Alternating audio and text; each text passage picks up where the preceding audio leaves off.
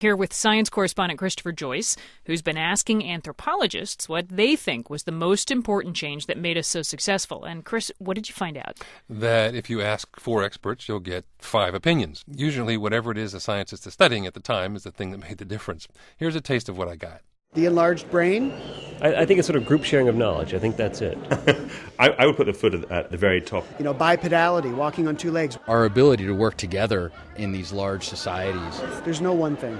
Those were anthropologists Matt Teixeira, Christian Tryon, and Will Harcourt Smith. Wow, and really they're all over the map, but I guess you've got to start the story of human evolution somewhere. Well, why don't we start with some Fred and Ginger.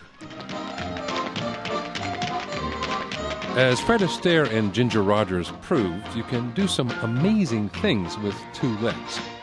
But two-leggedness, bipedalism, is rare among living things. 4 legs is easier. It's stable, and you can cover ground a lot faster. And that's been the animal architecture of choice for eons, at least for most mammals. Our earliest primate ancestors were no exception, whether moving in trees or knuckle-walking on the ground. But somewhere along the line, primates discovered how to stand up and walk on 2 legs. And after millions of years, it got us to where we are now. Now, no one's suggesting that natural selection led our species to wear high heels. Natural selection favors new traits that give their owners a survival advantage. And as anthropologist Ian Tattersall points out, it all starts by chance. Natural selection can't call new things into existence just because they're desirable. Novelties happen randomly. And, says Tattersall, who works at the American Museum of Natural History in New York, it takes a long, long time for novelties, like standing up to walk, to take hold and change a population of animals. The earliest hominids didn't become upright walkers the way we are right away. The hominids, our ancestors and their close relations, were adapted to living in trees. But there may have already been something going on in their bodies that predisposed them to walk on 2 legs, like standing up and walking in the trees, a bit like orangutans do now, reaching their arms up to branches to brace themselves as they move along. I don't think you come down to the ground and decide it would be a really good idea to stand upright and move around. I think the only reason you would do it is because this is what came naturally to you in the first place. This tree walking may have been something even monkeys did. Primitive monkeys started to split off from the lineage that led to apes and humans over 30 million years ago. Some of them also evolved to walk upright. Their walking style is a lot more primitive than ours, but it could hold clues to how our own ancestors learned to walk.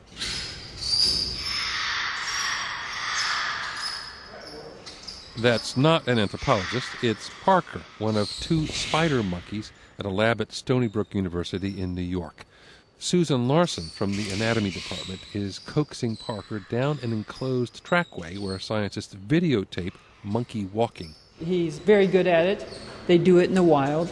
Larson is trying to understand how the muscles and bones in the monkey allow Parker to walk. Badly, a sort of high-stepping goose step, but nonetheless walk. So if you have structures that appear the same, look the same, in humans and monkeys, then the reason why they look the same is because they work the same. Structures like a wide blade at the top of the hip bone that allows for more muscle attachments to help in balancing. Features like these seem to be part of a kind of walking toolkit. If some of the same tools show up in fossil bones of our ancestors, that could explain the early evolutionary changes that allowed us to walk. When our ancestors first walked on the ground seems to be about 6 or 7 million years ago, but why they did it is harder to agree on. Anthropologist William Jungers at Stony Brook favors the look-ma hands hypothesis. When animals walk bipedally, other primates, it is often in the context of carrying, whether they're carrying food items, stones. I think carrying is the most plausible precursor for bipedality. Free hands may be the devil's playground, but they gave our ancestors the means to gather and carry food and eventually make tools. Free hands improved the chances of a long life and many offspring. There are other ideas, though. One holds that the African climate dried out and forests turned into savanna.